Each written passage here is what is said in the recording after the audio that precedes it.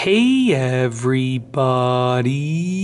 I'm here today to show you and tell you how to core a strawberry with a straw. This will be a super easy tutorial, so let's get right into the video. There's actually a little bit of a pun here because we have a strawberry and a straw.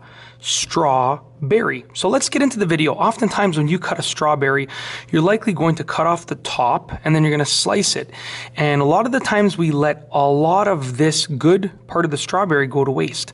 But by coring the strawberry, what you can do is you can get rid of the core and the stem while still keeping all of the good part of the strawberry. Therefore, you're able to eat more of the strawberry. And it just gives it a cleaner look if you're leaving the berries out on a tray for people to eat as a group. So what you want to do is get a straw. You can use a bigger straw, but I'm just going to use a smaller one, and you can always do multiple passes if your straw is a little bit smaller than you want it to be for the core. But what you want to do is start from the bottom. A lot of people try and start from the top, and they're trying to get through this thick stem, and it's really hard to get through, especially with a straw. But I'm just using this regular flimsy straw, and from the bottom over here, I'm just going to center it and make sure it's nice and straight. And as I insert the straw, I'm twisting. Eventually I'm going to get to the top and it's going to push out the stem. Okay, check that out. Look at that.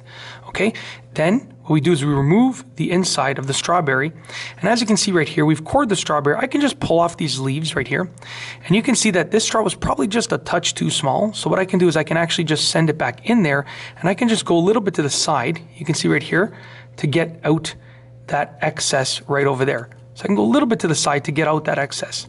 Okay. And what we have here is a perfectly cored strawberry that's going to be delicious. Now this strawberry is probably a day or two past its prime freshness, but if you get a super ripe and super fresh strawberry, it's going to look incredible here. And it's great because people can now eat the strawberry without letting any parts go to waste. You know, if you lay out strawberries on a tray like this, people will have to bite off the main part and then they throw out the stem, and usually a lot goes to waste. But now there's no waste, so they can just pick it up, bite it, chew it, eat it, cut it up, whatever you want to do with it, but it looks a lot better like this, and it's way more functional and practical like this. If you like this video, please be sure to give it a thumbs up. Let me know what you think down below as a comment. And of course, be sure to subscribe for more great videos just like this one. And that's all I have for you today. Thanks for watching.